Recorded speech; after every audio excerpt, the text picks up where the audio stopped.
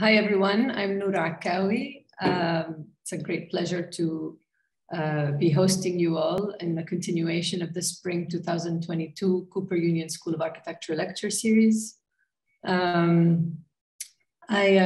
just want to start by thanking everyone who made this possible, and particularly for tonight, Mauricio Higuera, Stephen Hillier, Jennifer Woodson, Monica Shapiro, and Deans Nader Tehrani and Haley Eber. And especially thank also Elias and Yousef Anastas and Stephen Rustow, who agreed to participate in today's event. And before we get into this afternoon's program, I wanted first to mention that on Thursday evening, we have a lecture by Felipe Correa, also on Zoom, organized as part of the student lecture series. So keep an eye out for that. So as part of my coordinating role of this year's lecture series, I had the opportunity to curate a small series that spans across the fall and spring semesters, titled Pluriversal, Bewildered, and Otherwise.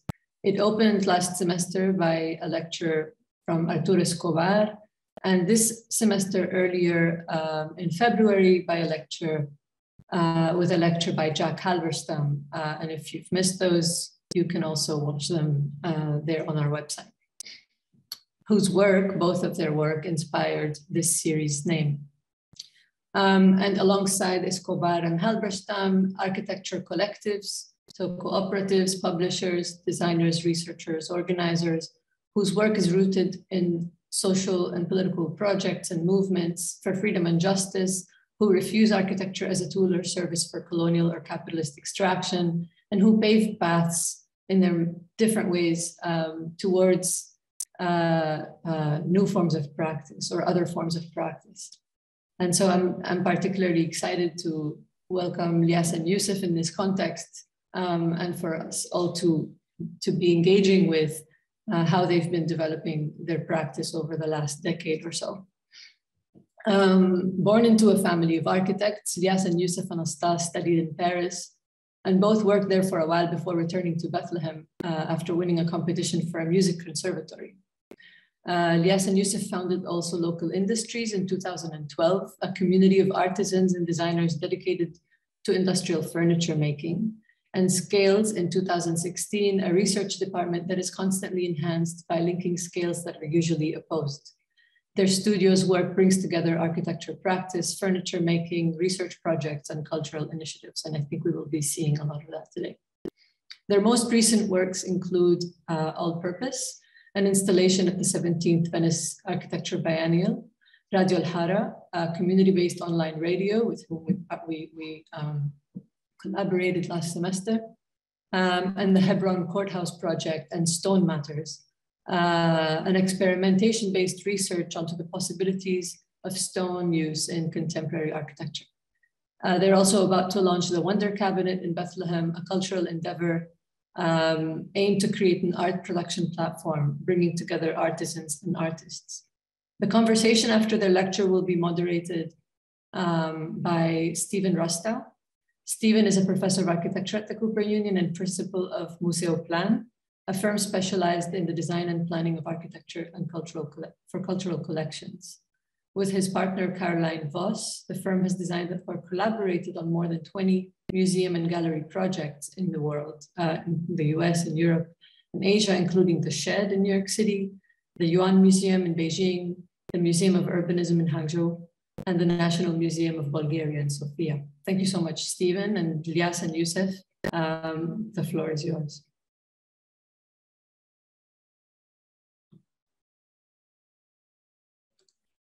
Thank you so much, Noura. Thank you all for inviting us. It's a huge honor to be here virtually tonight.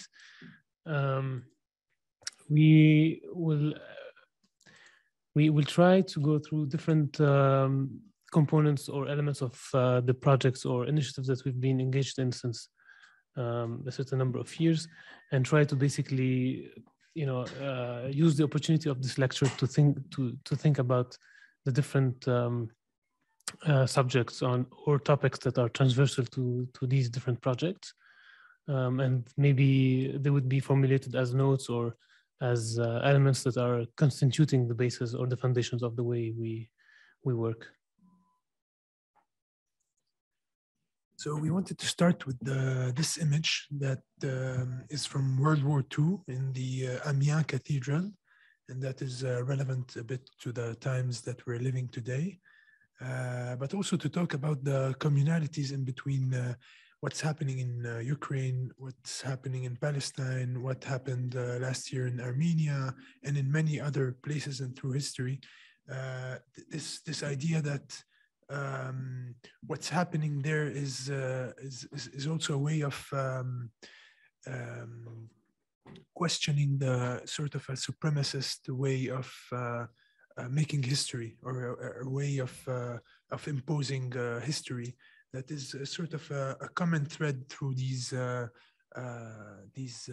situations that creates, these communalities and these similarities, these analogies in between those different places create a sort of de facto solidarity movement in between different situations, but also in between persons, that creates a sort of a global movement. So very specific local conditions that sometimes are very different one from the other, but that create a global solidarity or a global analogies, global similarities that are that put together become relevant in some way. So and this has been really at the center of a subtopic of our research on stone that is called analogy, and that actually traces similarities and analogies in between different architectural forms or techniques found in different places and across borders and different periods, that actually questions also the supremacist way of the supremacist understanding, or typical sort of understanding of the transmission of knowledge. In more concrete terms, here you can see on the left-hand side the Abbaye de Beauchot in France, and on the right-hand side the Saint Anne's Church in Jerusalem. The one in Jerusalem was built by the Crusaders, but we know for a fact that the Crusaders used some local techniques when they built this particular cupola, and they used these techniques that they found locally in Jerusalem. And the Abbaye de Beauchot, the cupola, has some very similar construction techniques, but this cupola was built after Jerusalem, also by the Crusaders. So this sort of questions the idea that the Crusaders were very well known for being masters of stereotomy and of stone construction and transmitting their knowledge all around. But this example in particular is somehow questions this idea of transmission of knowledge, and maybe talks more about a sort of knowledge that travels and knowledge that is constantly nourished by very specific local conditions that, when put together, become more relevant or become sort of a network of additions of different stories, different anecdotes. So this project analogy was as part of Stonematters, and Stonematters is a research project on the use of stone in contemporary architecture. And we have several projects that we did. This one is called Qamt, and it's Qamt in Arabic means lintel, and the lintel here is used in this particular shape as a bench, but is built as a lintel. So this lintel that you can see here is in the old city of Bethlehem, and you can see that the interfaces in between the stones are very sophisticated. So these lintels are widespread in the old cities of Bethlehem, Nablus, Jerusalem, all over, and they're very, very sophisticated. So if you try to imagine the interface in between two stones here, it's not very natural or evident to understand what's happening here geometrically. And the idea is to try to create some similarities in between those very specific forms and shapes across borders and across time. So Qamt uses this sort of technique of using interfaces that are very sophisticated, made out of stone, and that that create a shape that is works like a lintel, here used as a bench, but you can see here that the interfaces are evolve. So the closest you are to the supports, and the more the interface is ample, let's say, in terms of stereotomy. So stereotomy, for those who don't know, is the way stone is cut in order to assemble different parts of stone in a larger configuration.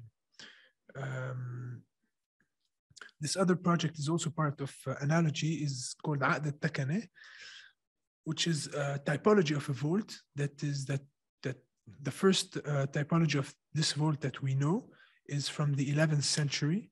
And this typology in particular was continuously used in Jerusalem at least, until the Ottoman period. And the particularity of this typology is that it sits on 4 walls. So it's very programmatically very practical. And it is sort of a practically flat shape. It sits on 4 walls, and it's very widespread in common architecture. So it's not it's an architecture made out of stone, but it is not only used for noble architecture or for palaces, etc. It's widespread in common architecture, in houses, in domestic architecture, which makes it more difficult to reference and to document. So this project was exhibited at the Jerusalem Biennale, and it refers to that particular typology in the idea of trying to create a similarity of what used to be an architecture, a domestic architecture, a common architecture, and something that could be integrated into contemporary architecture as a way of creating a foundation or a basis for the use of stone, or desacralizing the use of stone. So these different small stories, small anecdotes put together create a language of architecture, a lexicon that is probably something that we would want to use in projects of contemporary in contemporary use. So this next project is in continuity with this idea of analogy, looks at different approaches in using the material in a massive constructive way. We were invited to work on a project in Matera, in the city of Matera in Italy. And the city of Matera looks architecturally it has an architecture that's very similar to the way the city of Jerusalem is composed, and how the techniques of constructions, or the way stone shapes the city, is very similar in the way it looks in the city, but at the same time, the construction technique is very different. So Jerusalem relies on the idea of the cuts, the stereotomy, and the way the assembly creates the structural stability of an edifice. While in Matera, the way the buildings are constructed out of stone is based on the idea of carving spaces in the rock. So we wanted to explore the idea on how we can bring together these two perspectives, or these two visions, in one methodology of assemblage or assembly. So the space that was conceived is a meditation space of a surface area of 8 square meters, and that is punctuated by a certain number of openings that would capture light and views in a specific way. And it's basically a cubical shape that is carved in its core by a shape that is corresponding to the scale of a body, but at the same time it relies as well on the idea of stereotomy and structural stereotomy. So there's an opposition in between the envelope and the way it's inscribed in its context in the city of Matera and how it's carved at its core.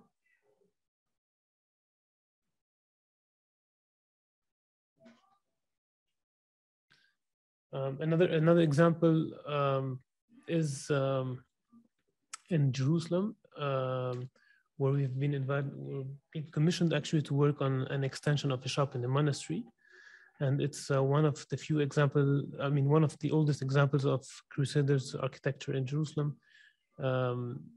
So the idea here was to create a totally flat stone vault that is entirely woven. It's a project that is inspired by the principles of Joseph Abbey, where we have a certain number of stone voussoirs that are brought together and that would create this kind of self-standing slab.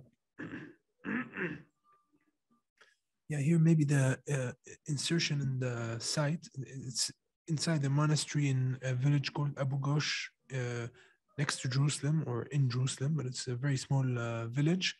And this monastery is in the village, but the monastery is a French domain, a French territory. So the idea was to create a sort of a dialogue with the existing Crusaders architecture by creating an architecture that refers to it by the way it's built and not necessarily by its shape or its form. And so these pieces of stone are built in a sort of a way that they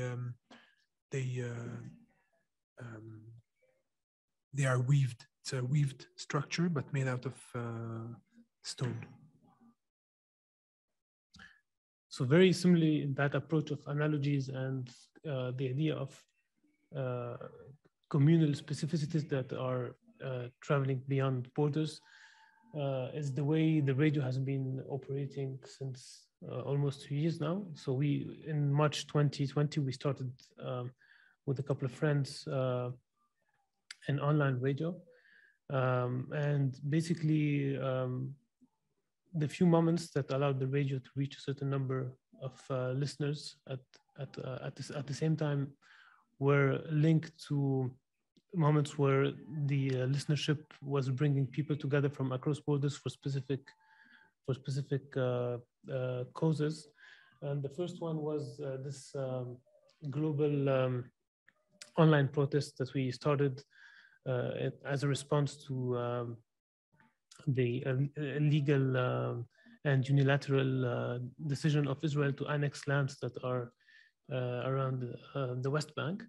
And basically the idea was to bring together a certain number of artists and DJs to protest this action. And basically this online protest brought together 17,000 people. So basically trying to translate the idea of 17,000 people protesting on a public space, but virtually, was very interesting. And for us, it was the most interesting part of the project is when the project was born actually in Palestine, but conglomerated to other localities and tried to mirror other forms of oppression and injustices in other parts of the world. So basically opening up this platform and opening up the idea of bringing people together to fight forms of oppression, but as well to try to mirror and to create analogies in different conflictual situations. Yeah, so in the exact same way, these sort of stone elements we're trying to trace, let's say not the origins, but trace a sort of a network that corresponds to different architectural forms or techniques. In the same way, we ended up by having this network on Radio alHara, network of protests that actually traces different oppressions, injustices that are actually linked and that become that create a movement of solidarity in between those different specificities, very specific situation all across the world that come together and suddenly become relevant only because they speak about very specific conditions that, when put together, become suddenly a global issue. So, I mean, this parallelism in between the way the radio functions and the stone research is something that we actually did not intend to find, but we ended up understanding this after we set up this research and we set up the radio, and we ended up by finding these similarities in between at the end of the day, whether for the radio or the stone research, the main idea is that these two elements are this principle is trying to question always a sort of a supremacist way of understanding or imposing history, and for the stone research on a transmission of knowledge, one that is established, and for the radio, sort of different oppressions.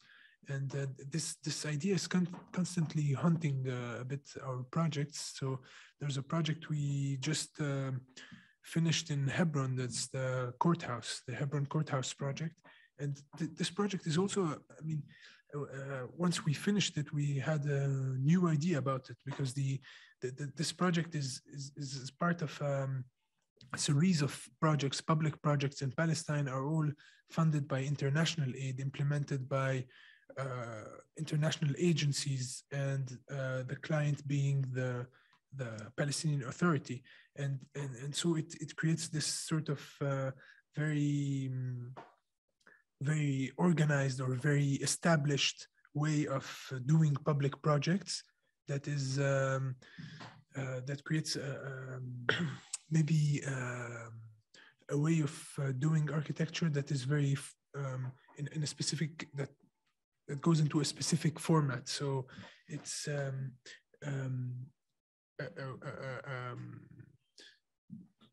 it's a way of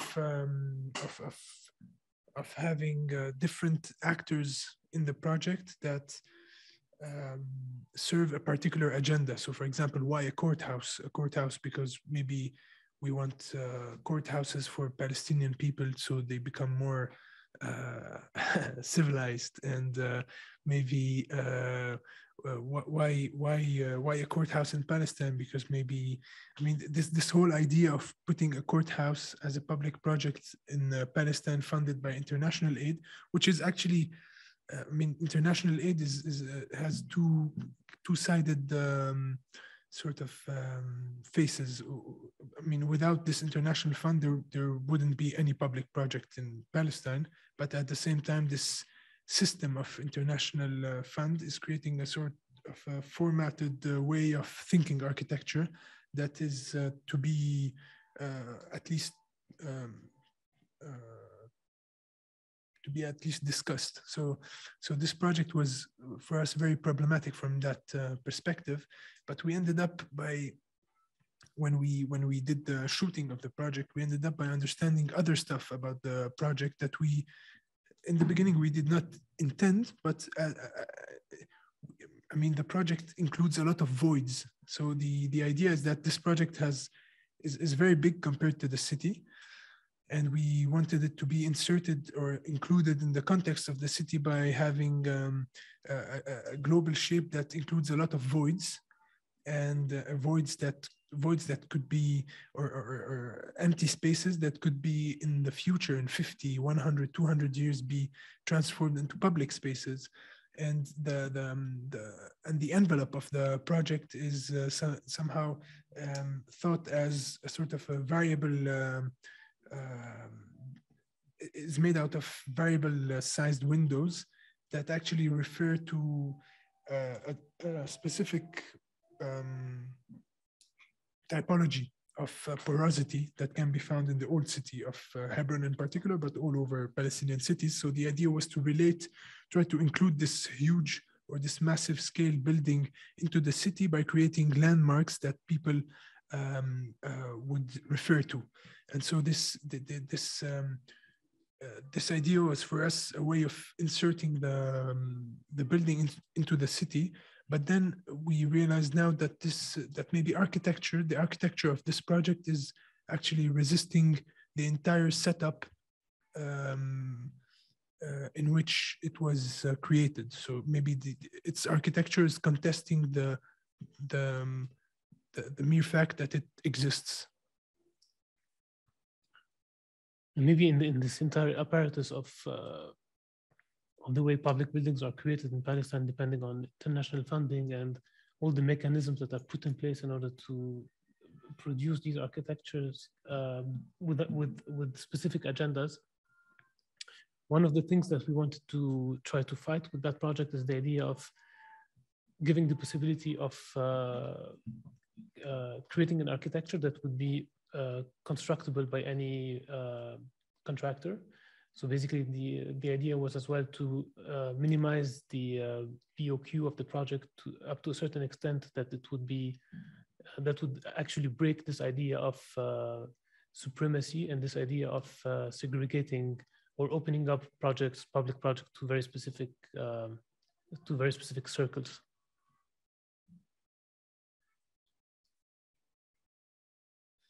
Yeah, so this idea of creating a way of building the project or a way of thinking the architecture of the project that makes its building accessible to any to a contractor of any scale, not necessarily big firms, but the components of the architectural project are made to be sized for a contractor of a moderate scale. So not only to open up the project to multiple actors, but also to try to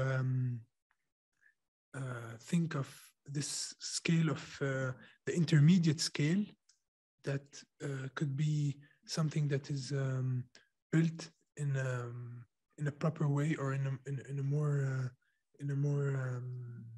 proper way than something that is very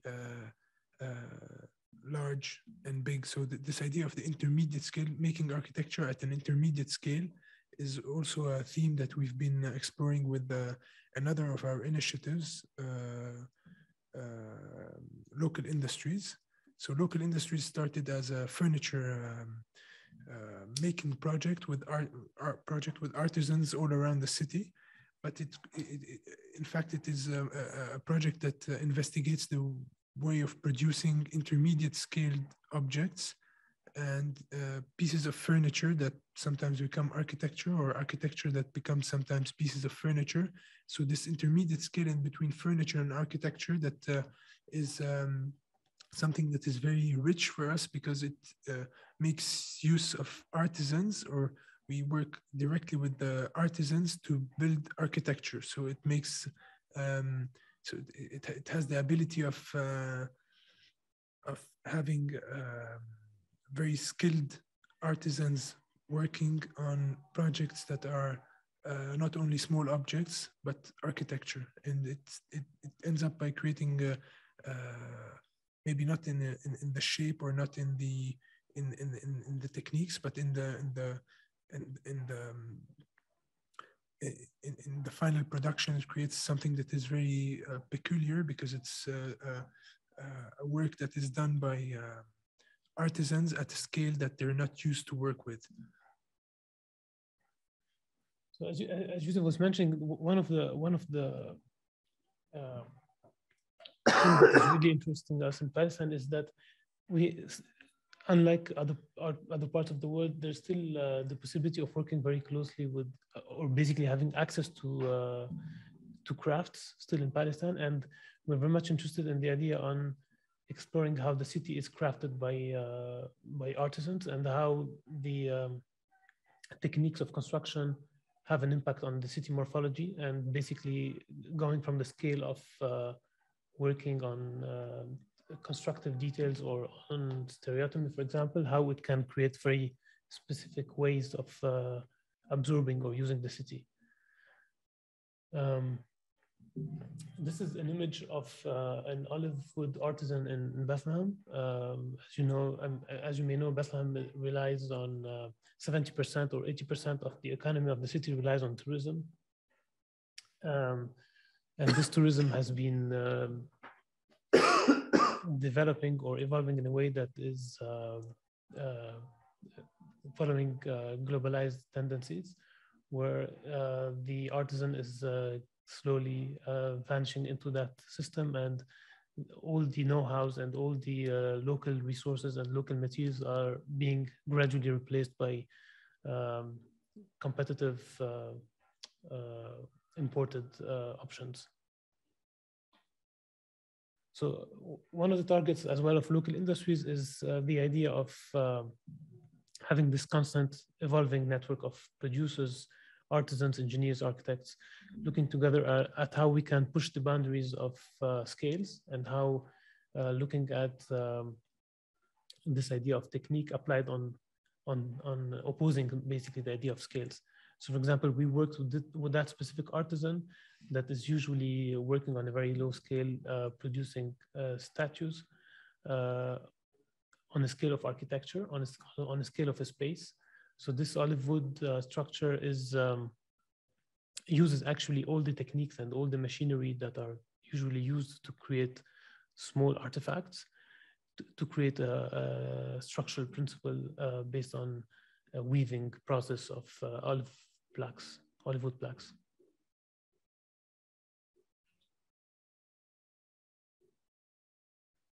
So the succession of actually these different projects, whether within our architecture studio or local industries and the radio,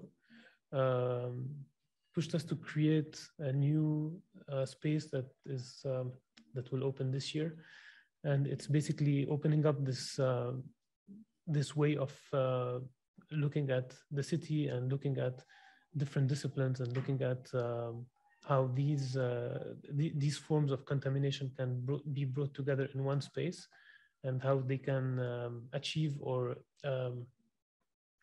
reach results that are usually unexpected to reach actually new mediums of production. So the Wonder Cabinet is a space that it's a cultural platform that is focusing on the idea of production, so learning through the making, and it will offer the possibility to artisans or makers to work closely with other forms of disciplines, and to maybe suggest new ways of producing the city. I mean, mainly the Wonder Cabinet is also a place where we would like to, putting it simply, break some barriers in the society, but also in the way the system of production and artisanship is organized. So from one end, putting together in one space artisans and artists and architects and engineers, makers in one space, and trying to create a production label that is based on this idea of gathering makers in order to try to re-question established rules or established ways of thinking, which is actually something that is linked to the stone research that we're doing, because the entire thing started as a questioning of a law that we inherited from the British Mandate, a bylaw of 1918, which actually was established in Jerusalem, where all buildings were to be covered with stone, officially to make the city more uniform or homogeneous in terms of built landscape. But de facto, this created a sort of a political use of stone, specifically in Jerusalem, because after this bylaw was applied, what everything that wasn't built out of stone was de facto out of Jerusalem, or at least in the imaginary was out of Jerusalem. And the new constructions, the new housing, then the idea of conquering Jerusalem or reclaiming Jerusalem was also built around around stone, and building housing projects or big projects that are built out of stone on the outskirts of Jerusalem, which at the time weren't completely inside Jerusalem, but building them out of stone would actually inscribe them in the imaginary of people inside Jerusalem. So this idea of, and this had an implication on the techniques used for stone, and this law started in Jerusalem, but then was applied on practically all the Palestinian cities, and is still applied today. Except that today the stone that is used for buildings, so every building has to be covered with stone, but today is only veneer, or only stone that is cladding, which is the same globally. I mean, in all the countries in the world, we use stone mainly, not always, but mainly as a cladding material. But in Palestine specifically, it is linked to all these multi-layered agendas: political, cultural, environmental, economical, etc. And we also have a stone that is widely available. So we have quarries that are all around the country. So and the limestone we have is a limestone that can be in fact used for structural purposes. So the idea of using it only as a cladding material, or between brackets only as a cladding material, was a sort of the stone research project started as a reaction to that specific condition of the use of stone, and it related to all these ways of using stone. So for example, the stone quarries are all located in areas, in Palestinian areas. The reason for that is that I think there are two main reasons. One of them is that the environmental laws in Israel are strict enough for quarries not to exist. But on the other hand, the quarries that are in the Palestinian areas are overused to feed the Israeli and the Palestinian market and the international market. So there's an over use of stone quarries, resulting in pollution of the landscape, in polluting the surrounding villages, creating diseases, etc. And so we've been as well, one of the subtopics that we're very much interested in is the idea of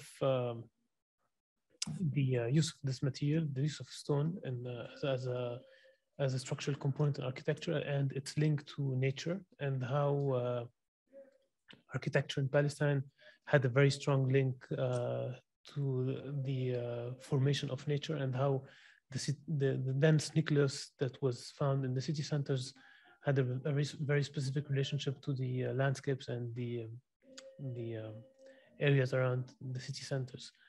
So this is an image of the Kremizan Valley in the peripheries of Bethlehem. That is an area that is in the Area C, which is a kind of military zone that is threatened to be expropriated. And one of the themes as well that comes in that specific topic is the idea of the curve. And if we look at the inherited architecture of Palestine in between the 30s and 70s, most of the buildings had the idea of the curve, and the curve was used as a medium to connect buildings to the landscape, because most of the landscapes, or most of the lands in Palestine have very rich topography lines, and that medium of the curve was very strong and very present in the architectural morphology of the city. So we started working on that project that was commissioned by the Victoria and Albert Museum in London, And the idea was to link this idea of the technique of construction to a way to a way at looking at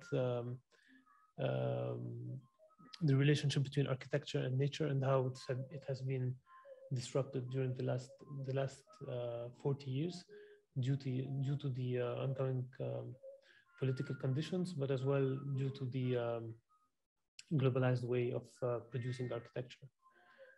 So since Israel decided to annex this piece of land, there's a monastery actually that has been in place in that area since 1850.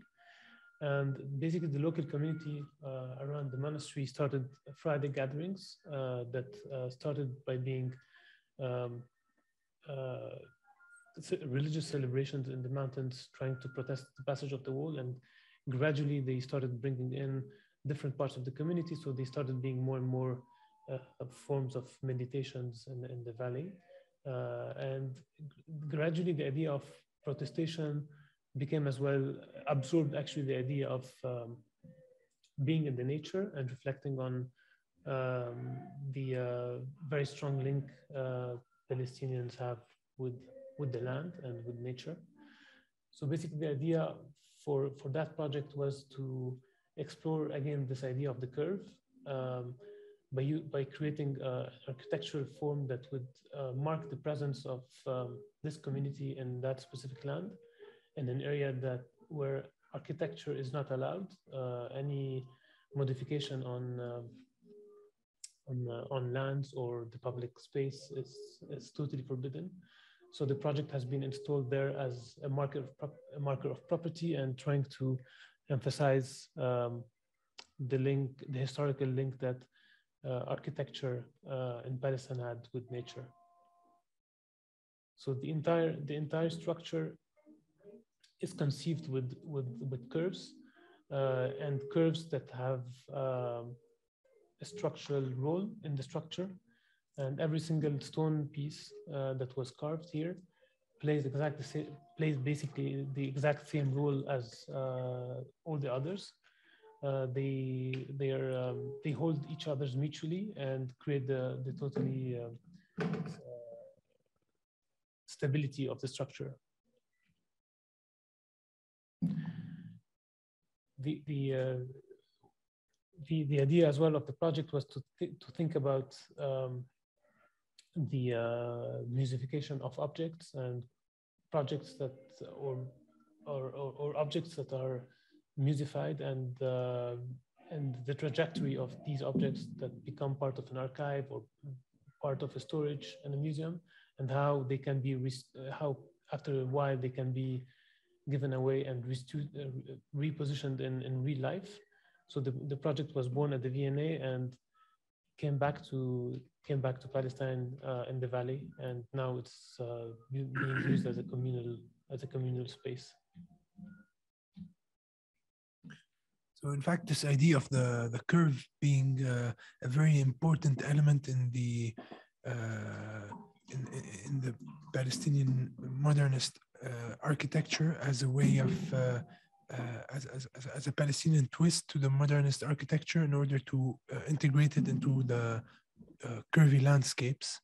And so all of these, it created sort of a language of buildings built in between the 30s and 70s, like Elias was saying, that were kind of modern architecture, but with some curves that relate to the landscape. And unfortunately today, specifically these buildings are being, not all of them, but a lot of them, there's a trend of these buildings being demolished to be replaced by real estate projects, etc. So there's a law that protects all buildings that were built before 1917, but the problem is that 1917 is a very arbitrary date, and so everything that was built after 1917 is officially not protected by the law. So all of these buildings are being demolished, which is a really interesting period of architecture, not only because of this sort of modernist take,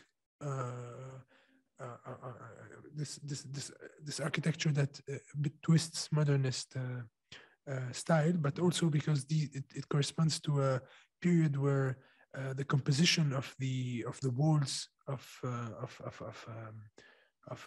a building were actually not completely made out of concrete. So we passed from having structural stone to having clad stone, but in between, which corresponds to that period, we had a sort of a composite wall that was made out of sort of fill/concrete, some sort of concrete, and stones that were thick and that were shaped from their inner side to be completely composite, or to interact with the fill/concrete part of the wall. So it was a sort of a hybrid wall that was structural, and that corresponded to that period. And unfortunately, we are losing those buildings progressively.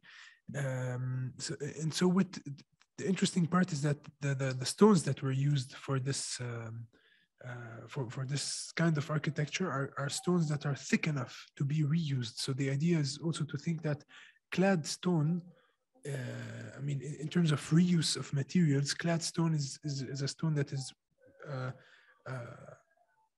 2 to 5 centimeters thick, and that is maybe more difficult to reuse as a structural component or as an architectural element in the future.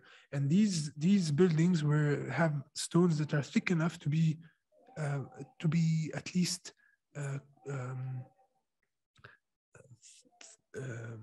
questions, to be at least evaluated to be reused. So that's something that we did for. So this is another building that is from that same period, built in the same way. And so one of our projects in the Stonematters research is to use these stones of a demolished building to create a new architectural column that could be used for contemporary buildings. The one that you see here is made out of collected stones from a demolished building in Bethlehem. And so you can see that the stones have, have one face that is more or less straight, that corresponds to the facade of the building, and the other one that is more like a, how do you call it? More like a massive sort of geometry that corresponds to the inner side of the wall, where it had this composite aspect of the wall. And so in that project, we tried to we collected those stones, we scanned them, and we had a proper 3D model of each one of the stones that we then worked on to create this architectural column that was made out of these salvaged stones and some new stones in between that were cut in a certain way that corresponded to the exact same geometry of the old stones in order to create a sort of a vertical column, which brings us actually to the all-purpose, which, I mean, this whole idea of Stonematters at the end of the day is to create a vocabulary or a lexicon of architectural elements made out of stone: a column, the lintel, the vault, the these different elements of architecture that we tried to create a sort of typological architecture at the Venice Biennale with this project called All Purpose. This project was about not specifically about techniques, but more about architecture and about spaces, about creating architecture that corresponds to a material, but not only, but to a way of living. So this project at the scale of the Biennale, it was on an abstract scale because of its size, but the idea was to create a sort of a covering, a shelter that is made out of stone that has two main domes that are separated with other vaults that are interstitial spaces,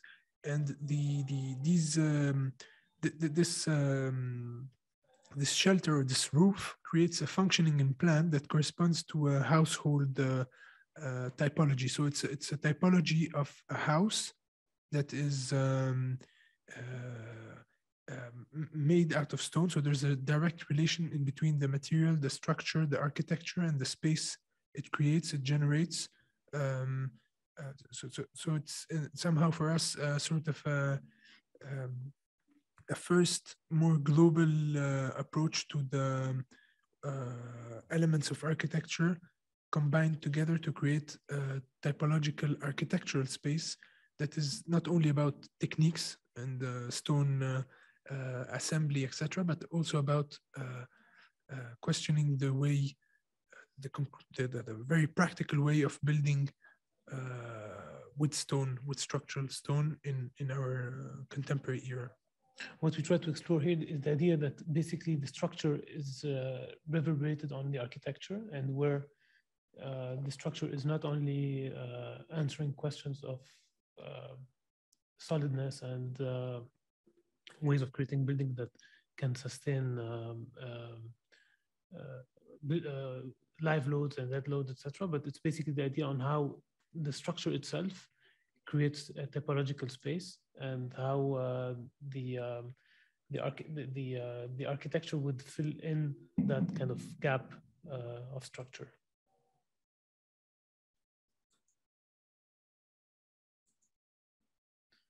And so basically that idea of infrastructural architecture is as well something that we are trying to look at, and how the city is constantly renewed, and how these buildings essentially made out of stone can accommodate different functions over time, and then have the possibility to transform and adapt to contemporary needs of the city.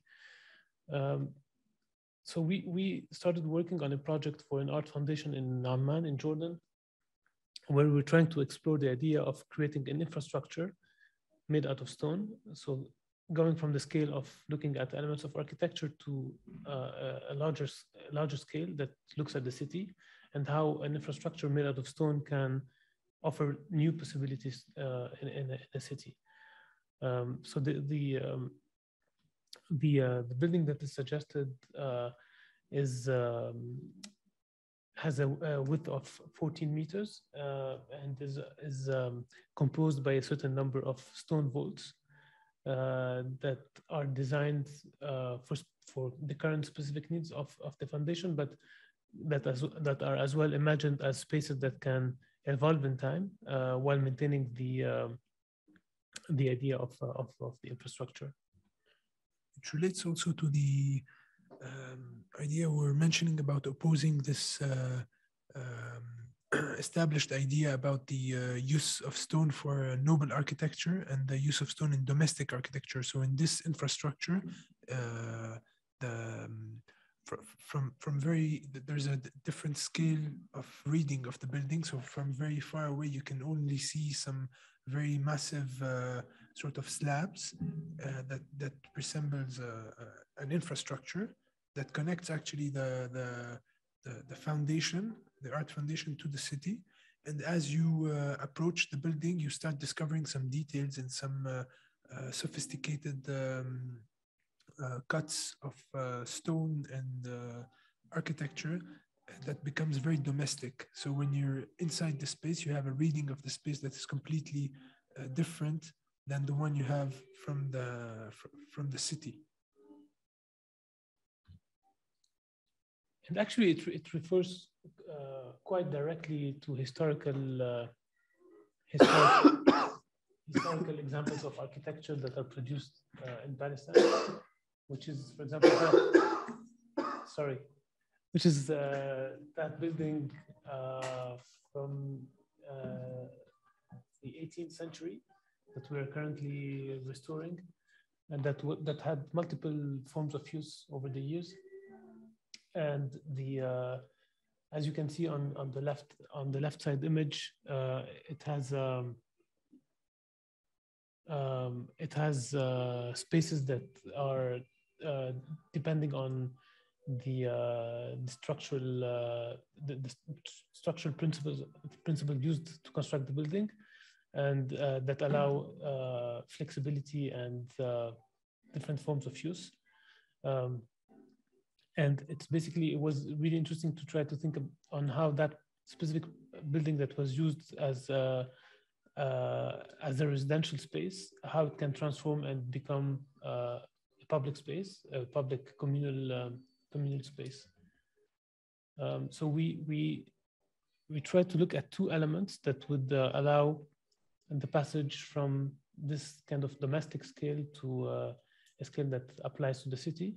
And one of the main components was how to move vertically in that building, and how the vertical system that was initially used was more adapted to scale of a household, and how it can transform into something that would connect the building to the street and to the city. So there's a new there's a new way to travel around the building with kind of sculptural stairways. And basically the last floor of the building was never completed because of the war. So we're completing the last floor with this stone structure that kind of pays homage to the different vaults that are found throughout the building, and allows the city to overlook the bottom surface of that vault from different point of views.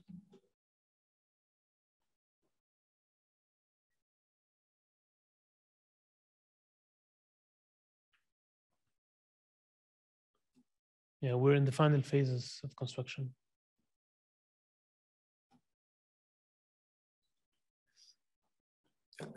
So these old buildings, I mean, the old cities in Palestine are made out of typological spaces, and not at all iconic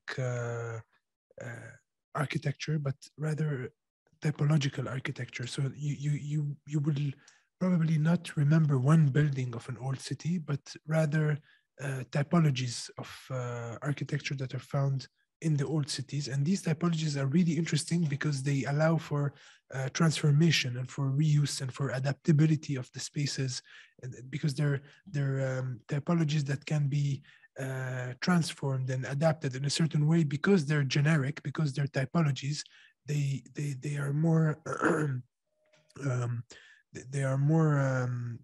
they have the capacity of changing, and they have the capacity of being transformed into other spaces, into new uses, etc. So this idea of typological spaces being at the center of Palestinian old cities is what we used in that project, which is, I think, the last one we're presenting here. It's a huge site on the limit of the desert, in between Bethlehem and the desert. It really stands at the limit in between the city and the desert. And there was a very weird brief for this competition, which actually stated that they wanted a project outside of the city of Bethlehem that would be a folkloric city for tourists that can't come to Bethlehem. So they would go to that city to visit fake Bethlehem in an environment that is in the middle of the desert, on the outskirts of Bethlehem. So this was a very, very weird brief that we in the beginning we didn't want to participate in that competition, but then we tried to use this idea of typological spaces to answer this competition in a way that is a bit different from what the brief was suggesting. So we lost, but the idea was to create these typological spaces as connectors, or as spaces that would refer to the city of Bethlehem, or at least to the urban morphology of the city. So these spaces were actually formalized into some sort of objects that were put on a very, very large site. So it was basically we thought of it as a sort of more like a park that was punctuated by objects, and these objects were sculptures that were referring to typological spaces of the city. So, I mean, for the competition, it was very, very probable that we were going to lose, but it was for us an exercise to explore further on a very abstract level the typological spaces and the way they can be played with. And I think that's the last project. Huh? Yeah. Thank you. Thank you. Shukran, thank you so much. This has been amazing. I can listen to you for another couple of hours happily about your work. I want to invite Stephen to join the conversation. Well, let me start by thanking you, just as Nora said. I think we could go on looking at least as many images as you've already shown us. And it's an absolutely marvelous presentation of a wonderful body of work. One of the things that impresses me most directly and goes, I think, to the heart of what you've been showing us from the outset is this decision to center the work on its materiality. And in doing so, I think to evoke an entire ecology that includes political economic questions, questions of fabrications, questions of historical tradition, questions of the value of labor. And all of these, in your telling, derive from the decision to use a particular material. So in some sense, you could say that you've located the material in an ecological sense that includes all of these other aspects. And I think that both in terms of the particular school to whom you're speaking, in which questions of form historically have sometimes been divorced from questions of material, and to the larger architectural discourse in this moment where questions of materiality are often seen as secondary, your work stands as really a marvelous corrective and very, very beautiful simply on its own terms. So what I'd like to do is just to start with a couple of prompts or questions to get you to continue the exposition of your work. And as I'm doing that, I think we can ask people in the audience either to add questions in the chat. I have 2 or 3, but after that, as long as time permits, we can continue to take questions, or if you prefer to ask your question directly, just let us know by raising your virtual hand. And so after 5 or 10 minutes, we can open the discussion up to the larger group. The first question that occurs to me is really something that goes to the process that you engage in examining each project. And it's a bit of a chicken and egg question. Do you find that the material dictates the formal considerations that you then apply to the particular site or the particular proposal, or is there a formal response that then gets interpreted in the specific ways in which you work with the material? Or is that formal material distinction really irrelevant at this point in your work?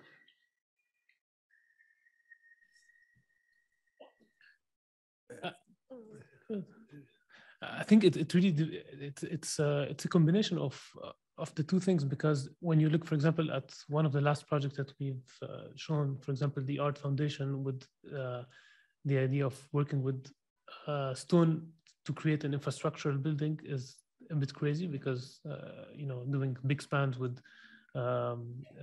massive stone construction principle was a bit a challenging idea.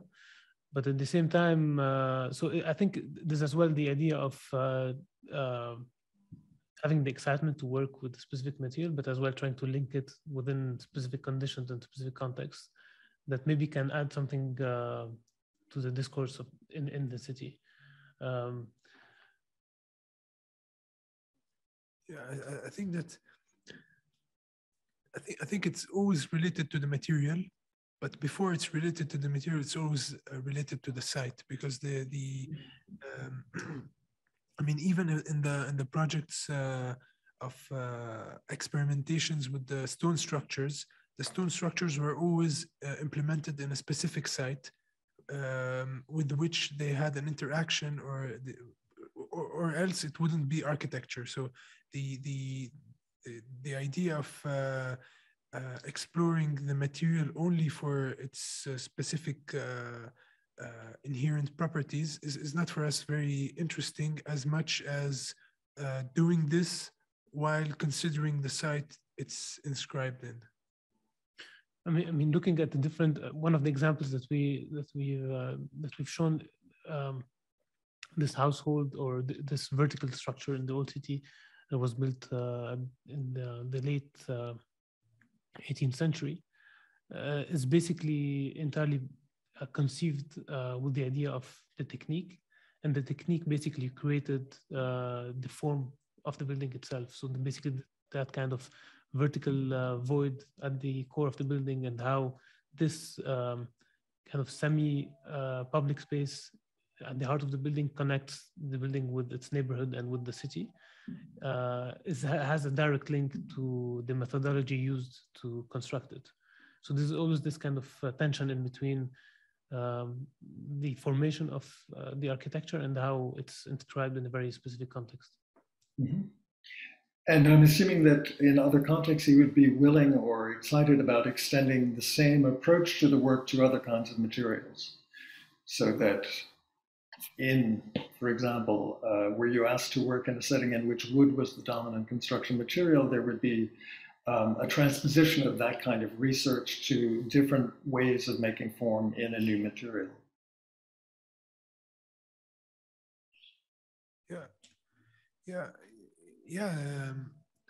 I think definitely, but actually the fact that we are working with stone, it is not linked to the material, but it's linked to the site. It's linked to the way stone is used here, the way it was used, the historical approach to stone, the way the limestone that is widely available here, its typology, etc. And actually, it makes also, I mean, one part of it is a sort of a challenge towards how we're using stone in this part of the world, but it has also a resonance with the other parts of the world where stone is also being reused as a structural material, and explorations of I mean, here it also makes sense with regards to the stone quarries in Palestine. You have two main areas of stone quarries, one in the north and one in the south, and because it's not such a big country, in every city you have access to the material in a way that makes it even on a life cycle assessment point of view very relevant. So I think the exploration of the material is not really something that emanates from a sort of laboratory approach, but rather an architectural approach that ended up investigating a material. Mm-hmm. I mean, its presence in, I mean, the way it has been anchored in the city with, I mean, the reason why we use stone for so long in Palestine is because of the quality of the limestone that we have and the abundance of the quarries. And basically as well, the way stone interacted with the climatic conditions that we had. And basically what is left today out of 90% of what is, or maybe 99% of what's currently built in stone is only the appearance of the material. And none of the structural or thermal components are kind of preserved.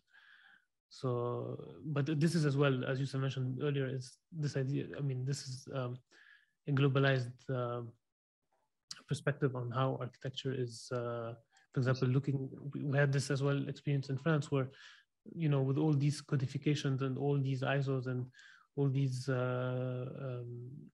labels that we have to abide with in order to have green certifications or sustainable structures and architecture is basically going against all the principles of creating contextual and architecture that is described in a responsible, basically following a responsible approach to producing it. I'd like to go back to some of the things that you said earlier about stereotomy, because it seems to me that there are all sorts of very interesting implications for this notion that what used to be a body of knowledge that was essentially secret and was guarded amongst a group of masons and passed along from generation to generation has, with the advent of computer-assisted design, become something which is now essentially available to nearly everyone.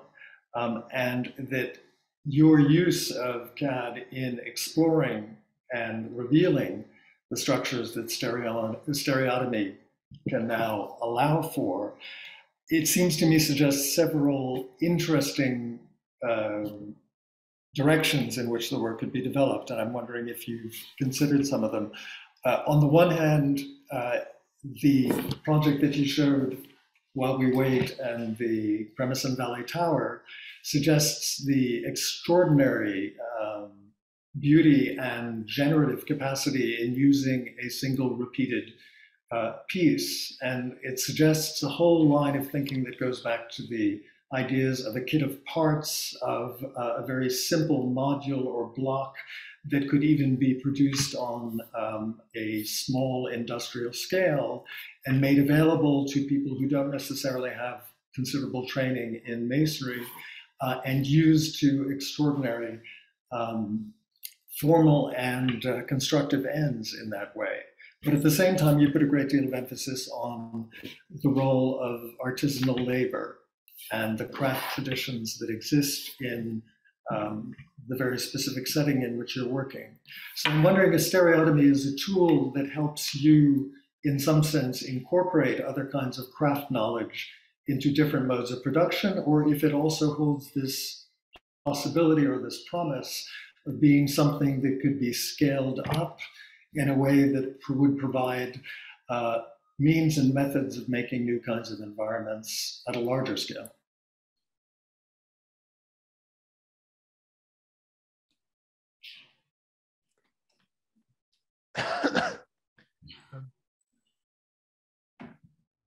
Just thinking out loud, but one of the we didn't include in that presentation, but one of the images that we usually use for presentations is how for example, the big cities in Palestine, Ramallah or Nablus or Hebron, the way they look today is directly linked to the technique of construction. So basically all the buildings look alike because of the construction technique.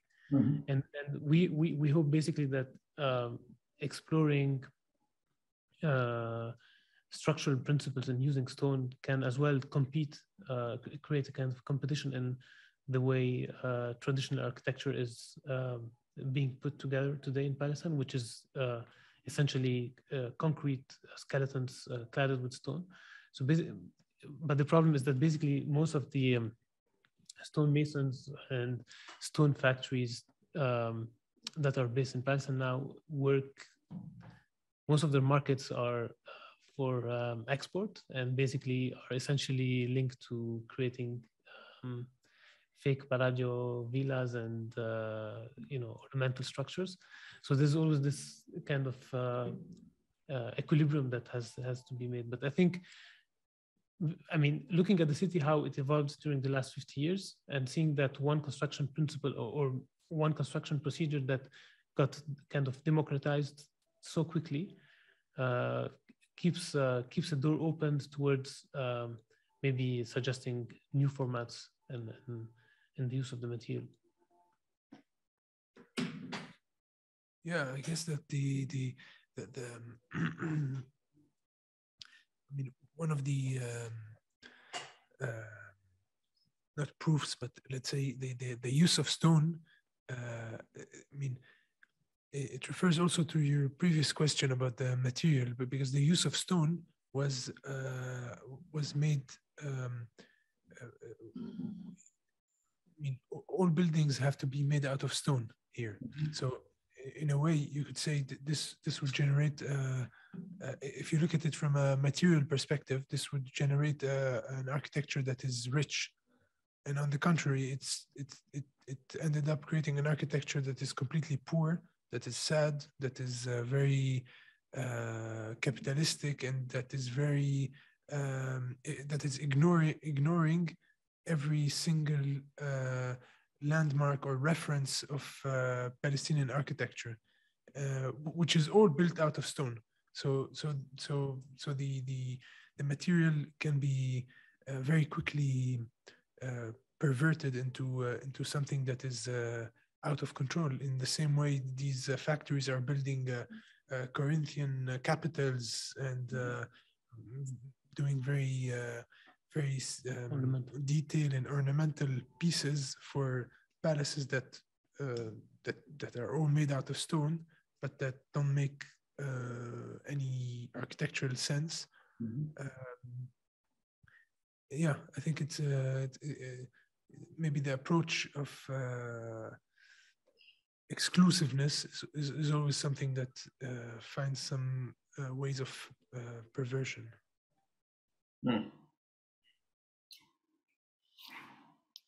So I was going to ask one other question, but perhaps there are questions from the audience that we should consider. Is there anyone who either wants to speak or put something in the chat? Well, while we're waiting, I'll just ask one other thing out of curiosity more than anything else. Your office is identified as existing both in Bethlehem and Palestine, but also in Paris. And it seems to me that there are very interesting connections between those two parts of the world and the way in which the architecture of stone has developed over many, many centuries. Both have obviously very ancient stone monuments. You yourselves have just talked about the role that the Crusaders played between France and Palestine. Paris, of course, also had an edict in the 1850s in which all of the new Haussmannian boulevards had to be faced with stone, and it was a local stone that came from not very far outside of Paris until those quarries were exhausted, and now comes from Burgundy. And there is in Paris in the last 30 years a tendency to use this Burgundy limestone often just as a cladding, but as a way of identifying buildings of being of a particular Parisian style or quality. And I'm just interested if you, since you both have those two connections, if you would just talk a little bit about the ways in which stone is used in a very, very different context, but one that has a very deep history of its own.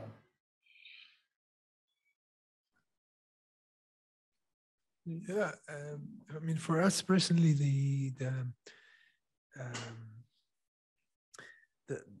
both situations are very different in the sense that here in Palestine, I mean, the projects that we've been doing out of stone, I think, are practically impossible to do in France, and at the same time, the know-how that exists today in France, because they preserved a complete.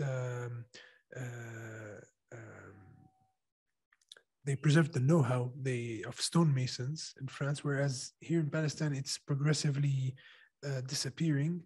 I mean, being in between both is always a bit. Sometimes, I mean, sometimes you're challenged by this experimental approach. That, I mean, it's always tricky, because here in Palestine there's not only with stone, but in architecture there's this absence of framework that allows you to experiment more, but at the same time creates room for architecture that is a bit chaotic, and an urbanism that is not completely controlled for different reasons, but the absence of framework is there for different reasons, including loss of architectural references, political reasons, etc. And this being compared to the situation in France, where actually you have a know-how that is, I think that the French, maybe with the Italians, are the best stonemasons that you can find around the world. But at the same time, you can't really experiment to that level in France, because it's very complicated to get the authorizations. So there's a framework that is too conservative from one side, and from the other side there's a know-how that is disappearing, but a framework that is gives you room for experimentation. So we're a bit in between those two.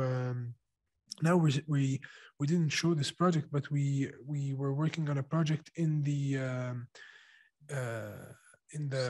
Sacré-Cœur in Paris, to build a sort of stone, a small stone footbridge in between, inside the church, in between two access points, and it's a really funny project, because the stone is going to be imported from here, but built in the Sacré-Cœur. It's a funny situation, because it's a sacred stone coming from Bethlehem. Of course. Once again, if I may. Yes. I wanted to maybe use the fact that I can ask a question, that there's this little bit of room to also maybe ask you to say a few words more about the Wonder Cabinet. I mean, you've, in your work and in the many projects that you've presented, a lot of it also has to do with, overcoming imposed segregations and hierarchies and class systems, and also, the isolation that Bethlehem and architectural discourse in Palestine can be subjected to, given its physical separation from settler colonialism, from the Israeli project, from the rest of the world. So you've managed to kind of keep creating collectivities that cross all of these different boundaries on the many different scales. And the Wonder Cabinet, as you've described it, seems to be another one of these building collectivities projects. And I wonder how, first, how you see this influencing your practice as soon as you kind of move your office or your studio there. And also if there's anything in the work, since we haven't had a chance recently to catch up, if there's any, how do you see it launching? Is there anything in the works in terms of projects coming up for the Wonder Cabinet? But I guess the main question is, how do you see it influencing your practice?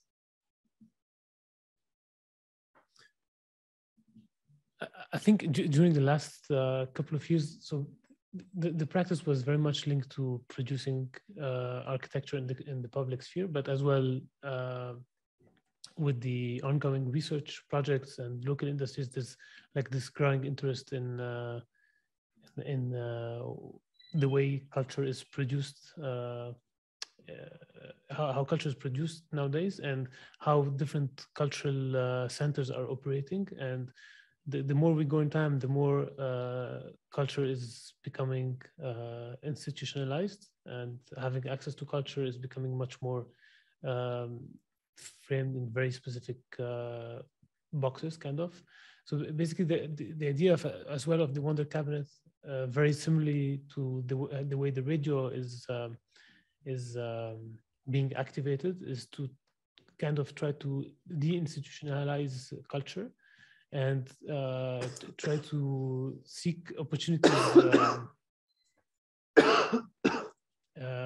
try to look at how transversalities can happen in between different disciplines. I mean, the way we see the Wonder Cabinet is basically a space where we can host different disciplines, but as well, it's a space that can as well conglomerate connections with all the other cultural networks that we have in Palestine, cultural institutions that we have here, and try to reach results that are basically that we can't imagine out of that kind of setting. But as well, I mean, for now, for example, we are working on a certain number of components that are going to be hosted in that space. And so we're as well trying to experiment how this institution is going to run, because it's a not-for-profit structure. And it will, one of the main focus areas is how it's going to live and how it's going to sustain itself with itself without being constantly requiring funding and basically looking at all the current, all the mechanisms that would allow it to run without always being dependent on other structures. So we have a certain number of components that will be absorbed within the space, but mainly production, and production going from having the capacity to produce art, to produce, it will be as well, it will be, I mean, the idea is as well to have the Wonder Cabinet acting as a label of production, going from producing music to producing, creating links in between artisans and artists. We will have as well components that will generate income, such as small restaurant that will run as an artist residency. So every 4 months we're hosting a chef, and that will constantly change. We're as well exploring the idea of creating a vinyl press. I don't know, Yousef, if you want to add some stuff. Yeah, no, I mean, mainly I think the Wonder Cabinet is also an opportunity for us to question the way the cultural centers or the cultural institutions are functioning, in the sense that, and in particular in our context, where every time you have a sort of a political crisis, the first sector that is completely silenced is the cultural sector. And we want for the Wonder Cabinet to be a place that is exactly the opposite. So a place to protest, a place that functions a bit like the radio, like Elias was saying, where this place is functioning at its peak when nothing else is going well. So the idea is that this place would be a physical space that is always and constantly reacting to its environment.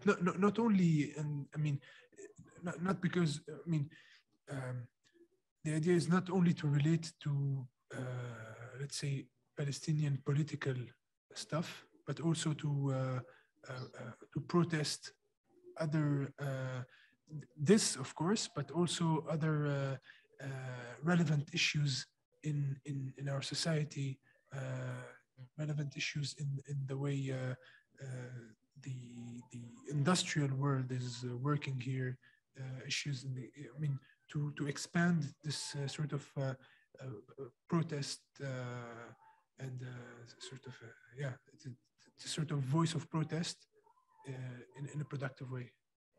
I mean, if you look at, I mean, in Palestine, but as well, if we look beyond, there's in the field of culture, there's always a certain level of not level of expectation, but there's a specific expectation of a product that emanates from a very specific origin, and that has been like a huge issue that we're facing in Palestine, where it limited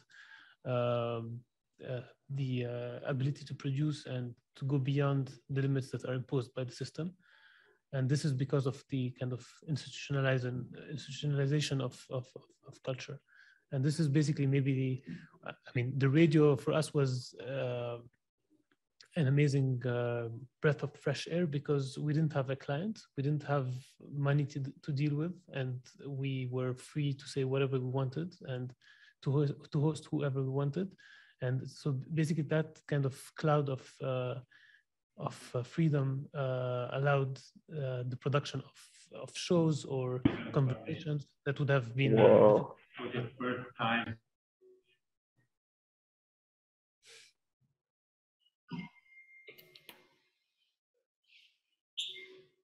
Thank you.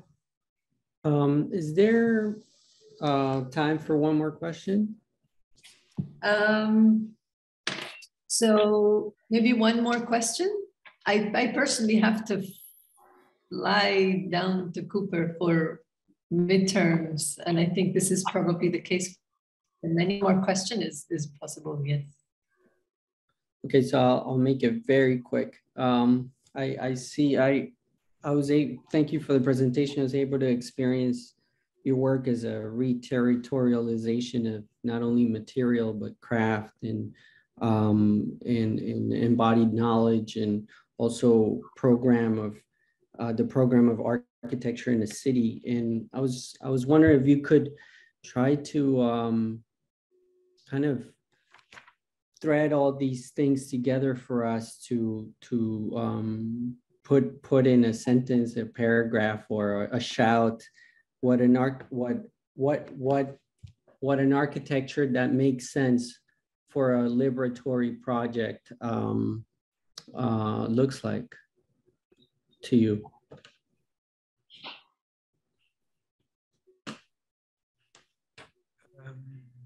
No pressure. It's a very difficult question, but maybe,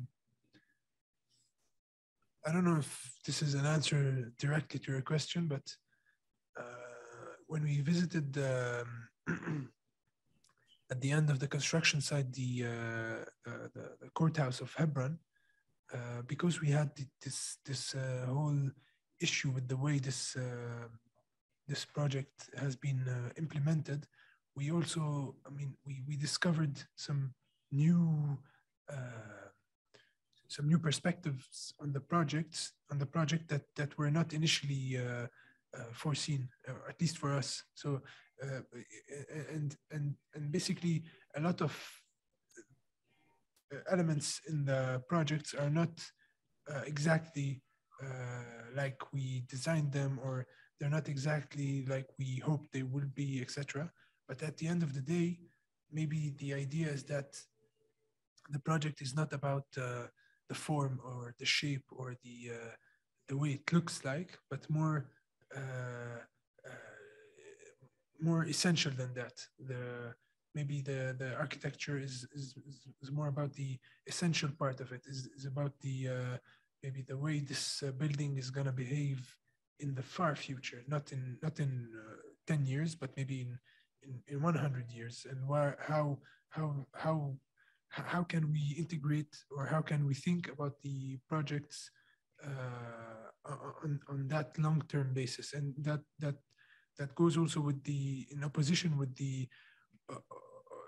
with what today we call green certifications and labels and all of that trend in architecture that is, for most of it, thought as 50-year-long certifications and processes of building that for us somehow have their limits, because they de facto think of a project as something that should last 50 years.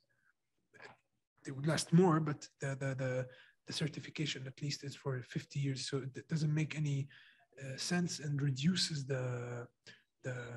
reduces architecture to something that is not essential, but something that is more cosmetic. So stone is when you build out of stone, you're not building for 50 years, you're building for 200 years, or for more than that. And then you want to use the stone that you built with 200 years ago to build another building. And maybe thinking of this far future is maybe, now I forgot the question, but if I may, I think you've answered it perfectly. Yeah. And unfortunately, we are coming to the end of our time, and so we need to bring the session to a close. But let me just say, on behalf of all of us who are here, and certainly for Nora and for Dean Tarani, it's been an enormous pleasure to have you present your work, to get a sense of what, at least in my terms, is the full ecological implications of the selection of a material and an exploration of its full capacities. And we're very, very eager to see where the next pieces of research that you're going to publish will take you and will take us. And we hope very, very much that there'll be an occasion to welcome you here in person, let's say in the next 6 or 8 months. So thank you again. Really a marvelous presentation. Very much. Thank you for inviting us. Thanks. Thanks. Thank you. Shukran. We'll see you soon. So, thank you.